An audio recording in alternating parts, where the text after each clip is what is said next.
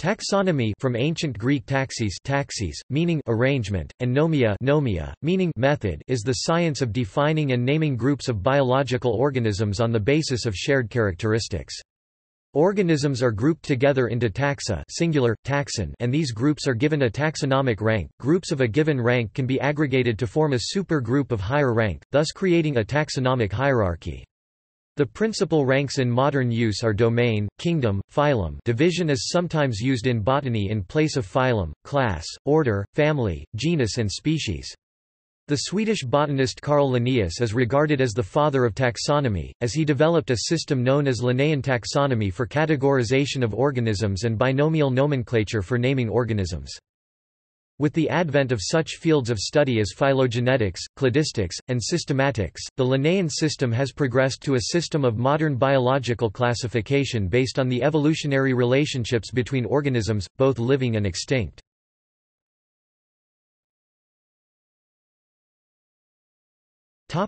Definition. The exact definition of taxonomy varies from source to source, but the core of the discipline remains, the conception, naming, and classification of groups of organisms. As points of reference, recent definitions of taxonomy are presented below. Theory and practice of grouping individuals into species, arranging species into larger groups, and giving those groups names, thus producing a classification. A field of science and major component of systematics that encompasses description, identification, nomenclature, and classification.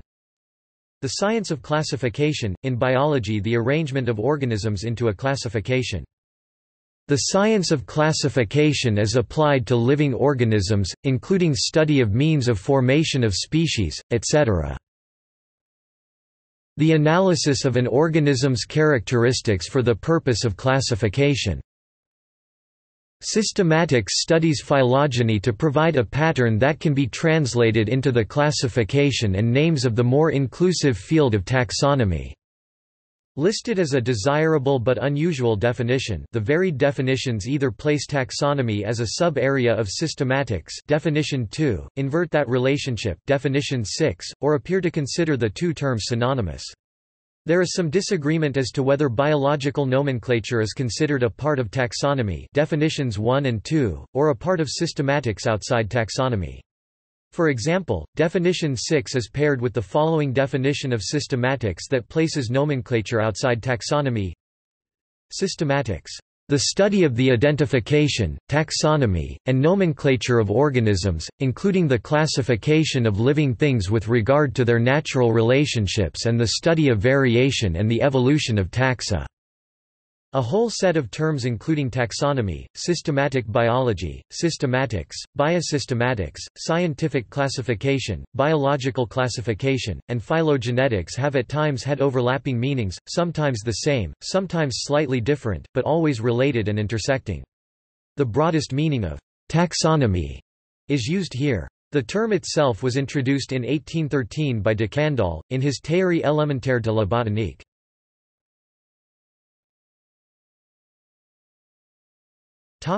Monograph and taxonomic revision. A taxonomic revision or taxonomic review is a novel analysis of the variation patterns in a particular taxon. This analysis may be executed on the basis of any combination of the various available kinds of characters, such as morphological, anatomical, palynological, biochemical and genetic.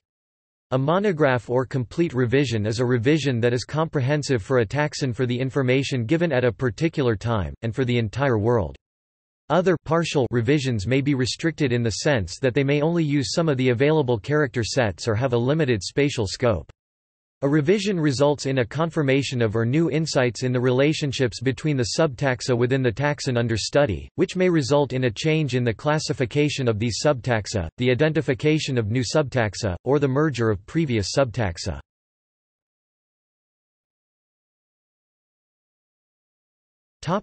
Alpha and beta taxonomy. The term, alpha taxonomy, is primarily used today to refer to the discipline of finding, describing, and naming taxa, particularly species. In earlier literature, the term had a different meaning, referring to morphological taxonomy, and the products of research through the end of the 19th century.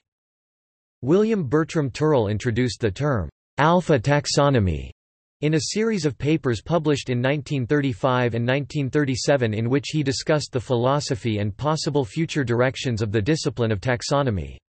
There is an increasing desire amongst taxonomists to consider their problems from wider viewpoints, to investigate the possibilities of closer cooperation with their cytological, ecological and genetical colleagues, and to acknowledge that some revision or expansion, perhaps of a drastic nature, of their aims and methods, may be desirable. Turrell 1935 has suggested that while accepting the older invaluable taxonomy, based on structure, and conveniently designated alpha, it is possible to glimpse a far distant taxonomy built upon as wide a basis of morphological and physiological facts as possible, and one in which place is found for all observational and experimental data relating, even if indirectly, to the constitution, subdivision, origin, and behavior of species and other taxonomic groups. Ideals can, it may be said, never be completely realized. They have, however, a great value of acting as permanent stimulants, and if we have some, even vague, ideal of an omega taxonomy, we may progress a little way down the Greek alphabet. Some of us please ourselves by thinking we are now groping in a beta taxonomy. Turrell thus explicitly excludes from alpha taxonomy various areas of study that he includes within taxonomy as a whole, such as ecology, physiology, genetics, and cytology. He further excludes phylogenetic reconstruction from alpha taxonomy, pp. 365–366. Later authors have used the term in a different sense, to mean the delimitation of species, not subspecies or taxa of other ranks, using whatever investigative techniques are available, and including sophisticated computational or laboratory techniques. Thus, Ernst Mayr in 1968 defined beta taxonomy as the classification of ranks higher than species. An understanding of the biological meaning of variation and of the evolutionary origin of groups of related species is even more important for the second stage of taxonomic activity, the sorting of species into groups of relatives, taxa, and their arrangement in a hierarchy of higher categories. This activity is what the term classification denotes. It is also referred to as beta taxonomy.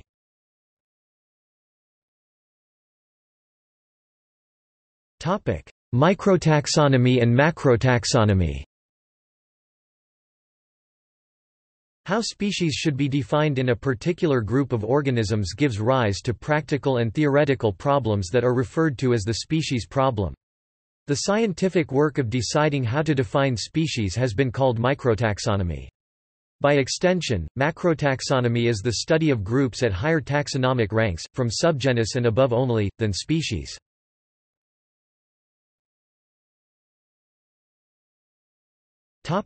History.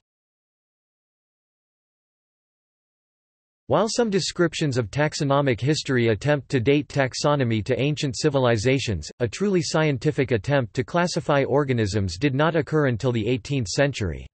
Earlier works were primarily descriptive and focused on plants that were useful in agriculture or medicine. There are a number of stages in this scientific thinking. Early taxonomy was based on arbitrary criteria, the so-called artificial systems, including Linnaeus's system of sexual classification. Later came systems based on a more complete consideration of the characteristics of taxa, referred to as natural systems, such as those of de Jussieu (1789), de Candolle (1813), and Bentham and Hooker (1862–1863). These were pre-evolutionary in thinking. The publication of Charles Darwin's On the Origin of Species 1859 led to new ways of thinking about classification based on evolutionary relationships. This was the concept of phyletic systems, from 1883 onwards. This approach was typified by those of Eichler 1883 and Engler 1886–1892. The advent of molecular genetics and statistical methodology allowed the creation of the modern era of phylogenetic systems, based on cladistics, rather than morphology alone.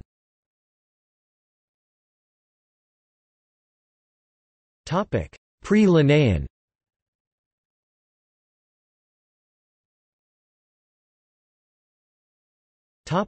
Early taxonomists. Naming and classifying our surroundings has probably been taking place as long as mankind has been able to communicate. It would always have been important to know the names of poisonous and edible plants and animals in order to communicate this information to other members of the family or group. Medicinal plant illustrations show up in Egyptian wall paintings from c. 1500 BC, indicating that the uses of different species were understood and that a basic taxonomy was in place.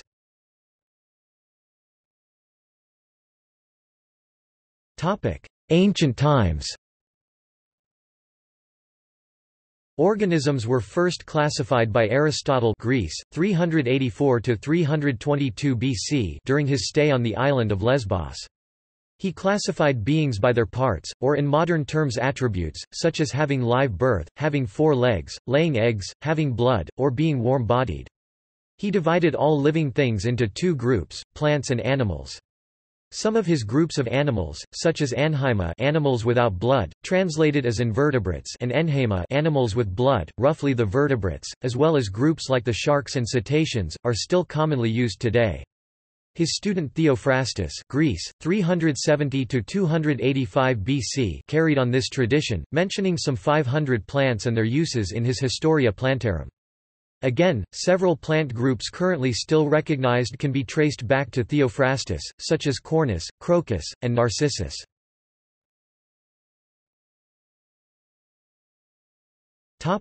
Medieval.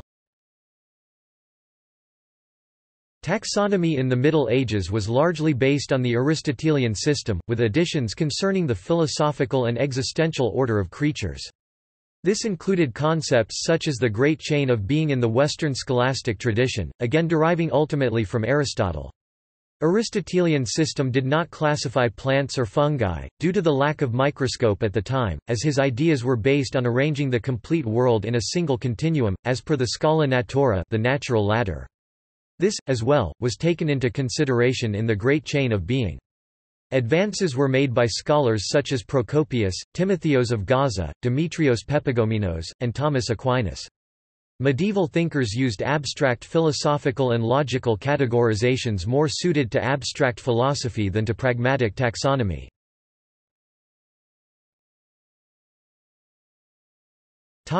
Renaissance and early modern.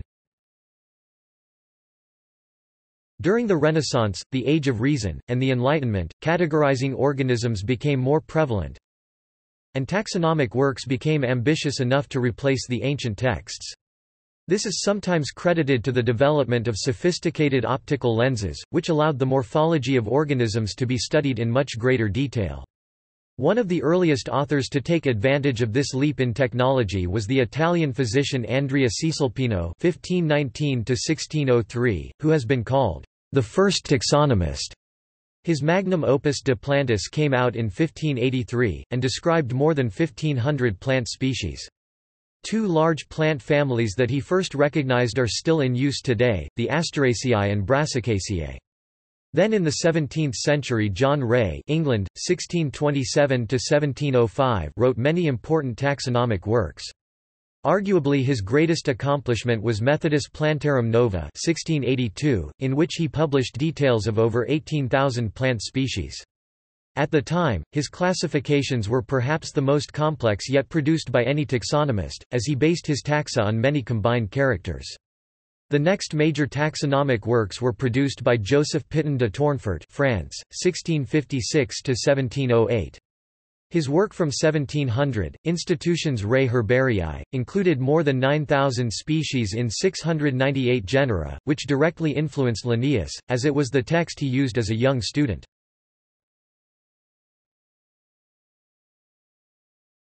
The Linnaean era. The Swedish botanist Carl Linnaeus (1707–1778) ushered in a new era of taxonomy. With his major work Systema Naturae first edition in 1735, Species Plantarum in 1753, and Systema Naturae 10th edition, he revolutionized modern taxonomy. His works implemented a standardized binomial naming system for animal and plant species, which proved to be an elegant solution to a chaotic and disorganized taxonomic literature.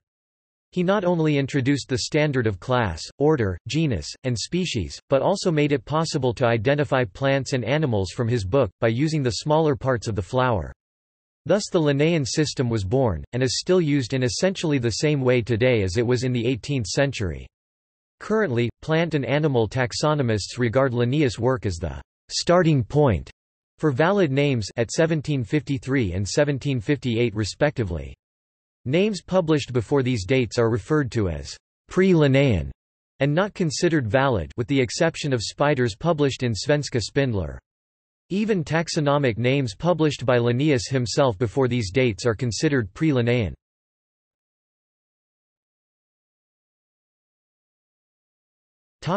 Modern system of classification. Whereas Linnaeus aimed simply to create readily identifiable taxa, the idea of the Linnaean taxonomy as translating into a sort of dendrogram of the animal and plant kingdoms was formulated toward the end of the 18th century, well before On the Origin of Species was published. Among early works exploring the idea of a transmutation of species were Erasmus Darwin's 1796 Zoonomia and Jean-Baptiste Lamarck's Philosophie zoologique of 1809. The idea was popularized in the Anglophone world by the speculative but widely read Vestiges of the Natural History of Creation, published anonymously by Robert Chambers in 1844. With Darwin's theory, a general acceptance quickly appeared that a classification should reflect the Darwinian principle of common descent. Tree of life representations became popular in scientific works, with known fossil groups incorporated. One of the first modern groups tied to fossil ancestors was birds. Using the then newly discovered fossils of Archaeopteryx and Hesperornis, Thomas Henry Huxley pronounced that they had evolved from dinosaurs, a group formally named by Richard Owen in 1842. The resulting description, that of dinosaurs, giving rise to, or being, the ancestors of birds, is the essential hallmark of evolutionary taxonomic thinking. As more and more fossil groups were found and recognized in the late 19th and early 20th centuries, paleontologists worked to understand the history of animals through the ages by linking together known groups. With the modern evolutionary synthesis of the early 1940s, an essentially modern understanding of the evolution of the major groups was in place. As evolutionary taxonomy is based on Linnaean taxonomic ranks, the two terms are largely interchangeable in modern use. The cladistic method has emerged since the 1960s. In 1958, Julian Huxley used the term clade. Later, in 1960, Kane and Harrison introduced the term cladistic. The salient feature is arranging taxa in a hierarchical evolutionary tree, ignoring ranks. A taxon is called monophyletic, if it includes all the descendants of an ancestral form. Groups that have descendant groups removed from them, e.g. dinosaurs, with birds as offspring group, are termed paraphyletic, while groups representing more than one branch from the tree of life are called polyphyletic. The International Code of Phylogenetic Nomenclature or Phylocode is intended to regulate the formal naming of clades. Linnaean ranks will be optional under the Phylocode, which is intended to coexist with the current, rank-based codes.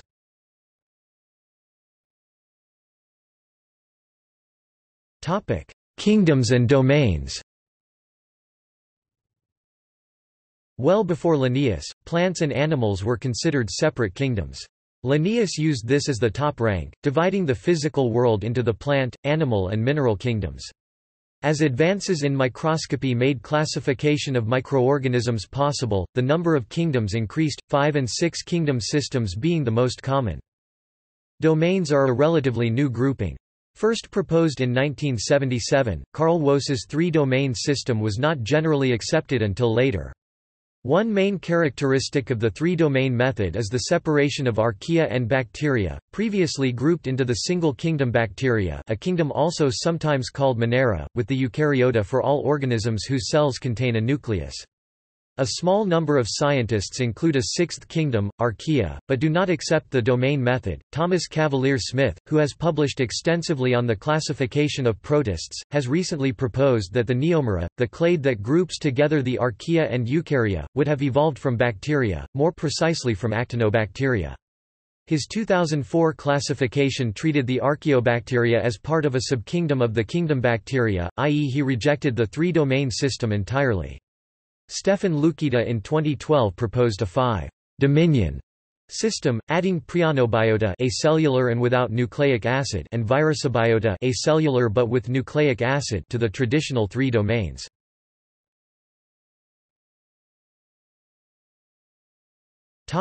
Recent comprehensive classifications. Partial classifications exist for many individual groups of organisms and are revised and replaced as new information becomes available. However, comprehensive treatments of most or all life are rarer. 2 recent examples are that of ADL et al. 2012, which covers eukaryotes only with an emphasis on protists, and Ruggiero et al. 2015, covering both eukaryotes and prokaryotes to the rank of order, although both exclude fossil representatives.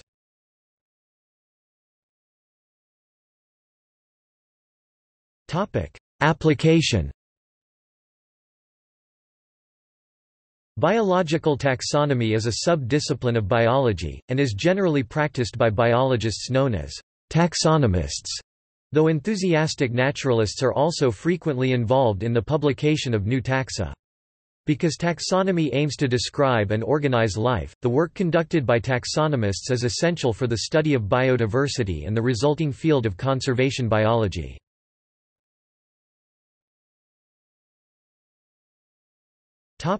Classifying organisms.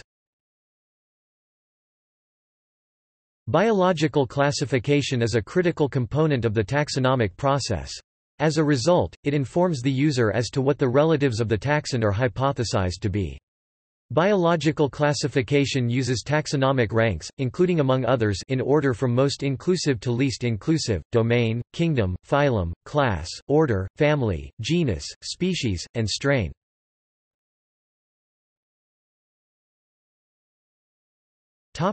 Taxonomic descriptions. The definition of a taxon is encapsulated by its description or its diagnosis or by both combined. There are no set rules governing the definition of taxa, but the naming and publication of new taxa is governed by sets of rules. In zoology, the nomenclature for the more commonly used ranks superfamily to subspecies, is regulated by the International Code of Zoological Nomenclature (ICZN code).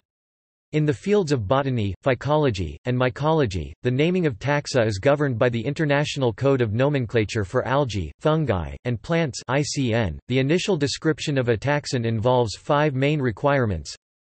The taxon must be given a name based on the 26 letters of the Latin alphabet, a binomial for new species, or uninomial for other ranks. The name must be unique, i.e. not a homonym. The description must be based on at least one name-bearing type specimen. It should include statements about appropriate attributes either to describe define the taxon or to differentiate it from other taxa the diagnosis, ICZN code, Article 13.1.1, ICN, Article 38. Both codes deliberately separate defining the content of a taxon its circumscription from defining its name. These first 4 requirements must be published in a work that is obtainable in numerous identical copies, as a permanent scientific record. However, often much more information is included, like the geographic range of the taxon, ecological notes, chemistry, behavior, etc. How researchers arrive at their taxa varies, depending on the available data, and resources. Methods vary from simple quantitative or qualitative comparisons of striking features, to elaborate computer analyses of large amounts of DNA sequence data.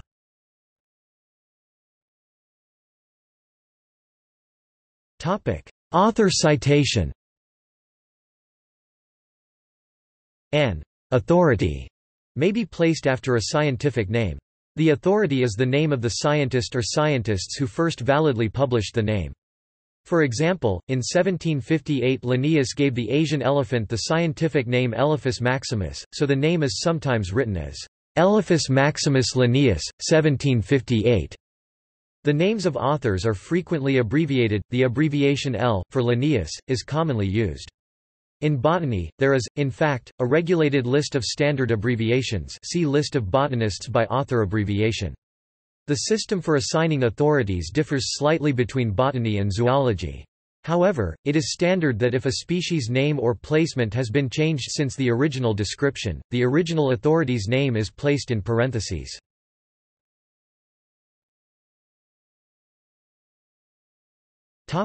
Phenetics. In phonetics, also known as taxometrics, or numerical taxonomy, organisms are classified based on overall similarity, regardless of their phylogeny or evolutionary relationships. It results in a measure of evolutionary distance between taxa. Phonetic methods have become relatively rare in modern times, largely superseded by cladistic analyses, as phonetic methods do not distinguish common ancestral or plesiomorphic traits from new common or apomorphic traits. However, certain phonetic methods, such as neighbor joining, have found their way into cladistics, as a reasonable approximation of phylogeny when more advanced methods such as Bayesian inference are too computationally expensive.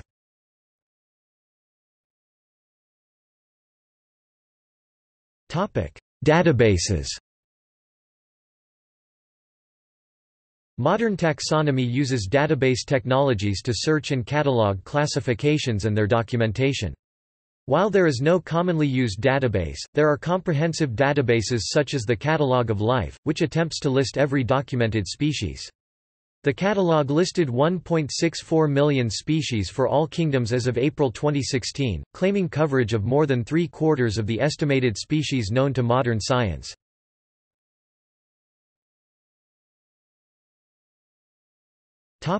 See also Notes